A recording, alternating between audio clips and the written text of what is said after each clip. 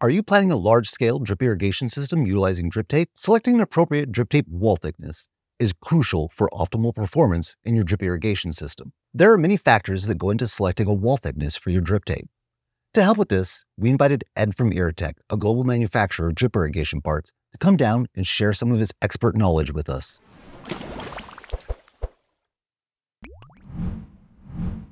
When selecting your drip tape wall thickness, there are some important considerations to take into account. Operating conditions. What kind of conditions is your tape going to be under when it's in the field? Application duration. Is this a permanent installation or a one and done? Equipment and tillage practices. How many tillage passes do you make? What are your tilling practices? Crop rotation and residual material. What residue does your crop leave in the field?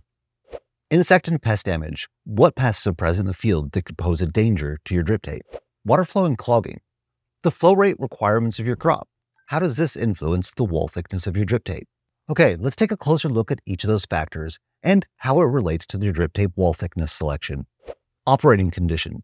Assess the specific conditions under which your irrigation system will operate. Factors such as water pressure, temperature variations, soil type, and UV and chemical exposure all play a role in your drip tape wall thickness selection. Essentially, thicker walled tapes are going to last longer in more rigorous conditions. Now let's take a look at application duration. How long do you plan to leave your tape in the field? Do you want drip tape that's going to last for years, through many growing seasons? Or is this just a temporary crop or a temporary field that's only going to be used for a season or two? To sum it up, how long would you like to keep your drip tape in the ground, and how long do you need to keep your drip tape in the ground to get your money's worth out of it? The 8 mil tape is normally a 1-year tape application. It is on a per foot basis, the most economical tape out there. Big ag applications, they're only going to use it for 1 year and then retrieve it back out of the ground. They'll go with the 8 mil tape. You'll see a lot of applications where we're putting it in the ground and we're taking it out of the ground. That 8 mil seems to be the perfect spot to where we can retrieve it back out of the ground, which is a big thing sometimes. It's the crop that you have on top of it. It's the vegetation that's sitting there and things like that. The 15 mil tape, there's two big applications for 15 mil tape. The first application is 15 mil tape can tend to be a permanent crop tape. If the grower understands his rotation and he can put a tape in the ground and farm right over the top of it, which really has to do with crop rotation. Not all crop rotations will work with something in the ground. Right. Use some tillage or things like that. You would intersect into the tape, you'd tear it all up, you'd cause problems. Right. The guys that want to get a certain type of crop rotation, they want to plant that tape in the ground, leave it down there for 10, 15 years, farm multiple crops over the top of it.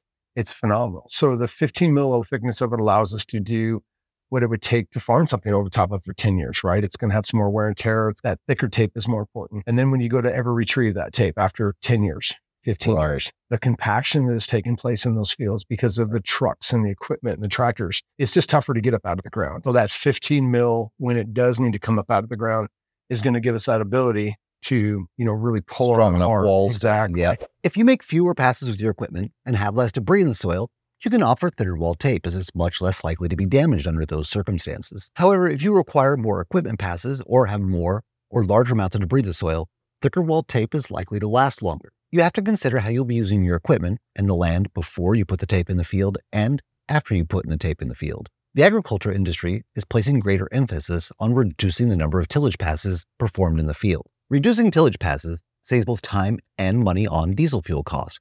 However, it leaves more debris in the soil, and this debris can cause damage to thinner walled drip tapes. Therefore, experts like Ed suggest that thicker walled tapes are more suitable under these circumstances. There's a lot of push in the ag industry to least number of passes tillage-wise to the field as there can be. We call it minimal till. And so if we're dealing, let's say, with a corn crop, that corn crop would do a great job with an 8 mil tape as it would a 15 mil tape. But here's the crutch.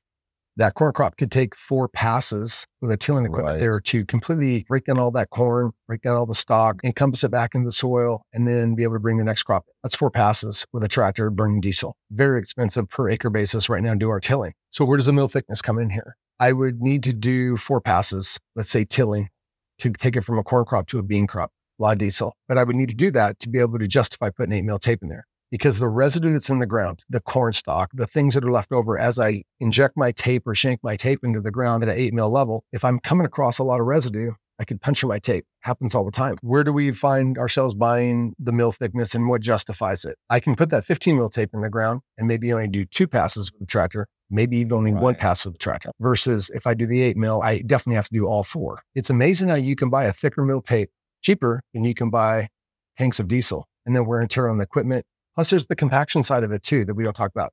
The least number of times we can travel equipment across our fields, reducing the amount of compaction, absolutely, we see a huge benefit in farming. The mill thickness of tape is going to change a little bit. And sometimes it's just the crops that we're following in on top of afterwards that we can reduce the amount of tillage, but we might have to put a little bit thicker tape in there. Crop rotation and residual material. Wall thickness is also influenced by crop rotation and the residual material left in the field. If you intend to leave the tape in the ground for an extended period of time as part of a crop rotation plan, a thicker walled tape may be necessary. Thicker walls are better able to withstand the soil compaction that naturally occurs over time. Additionally, crops like corn can leave residue in the field that poses a greater risk to thinner walled drip tapes. Opting for a thicker tape, even if it requires fewer tillage passes, can help prevent damage to your tape. Insect and pest damage. Insects and pests pose a significant threat to drip tape. Experts like Ed will point out that some insects, such as cutworms, can nibble enough on the tape that they compromise the effectiveness of the drip irrigation system. Thicker walled tape, such as 15 mil and thicker,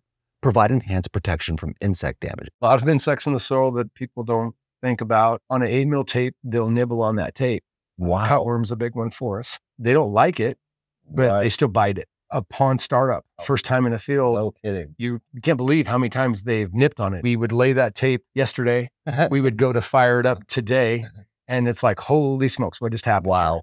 That's the aggressiveness of certain insects that are in our soils, and they raise havoc on tape. So a thicker wall tape is going to allow the damage that's going to occur from those bugs, if you will, those insects, and we're still not going to compromise the tape. Water flow and the potential for plugging. Flow rate and water quality also influence wall thickness decisions. Low flow applications, like that seen with crops like onions, can have increased risk of plugging due to the reduced turbulence. Thinner walls are often preferred in these circumstances, with many farmers opting to install new tape every year. This allows them to evaluate and manage potential clogging issues, provides more control over flow, and delivers a clean slate for every crop cycle. Anywhere between probably 6 mil and 10 mil thick tape tends to be more the one and done. There's multiple reasons of why we're running certain waters and we're doing a lot of injection of fertilizers. For the farmer, they tend to say, we know we have a little bit of plugging in this tape. We've ran it for 180 days on, let's say, an onion crop. And in this onion crop, we've added fertilizers to it and things like that. Plus, we're just dealing with dirty water. Our water source could be coming from a canal, which came from a river, which was fed by a mountain, silts, things like that. And so they're trying to evaluate, do I try to keep that knowing that I have some plugging in it? And then how would I manage that in next year's crop knowing that I have some plugging versus just buying brand new product right now, starting over from scratch,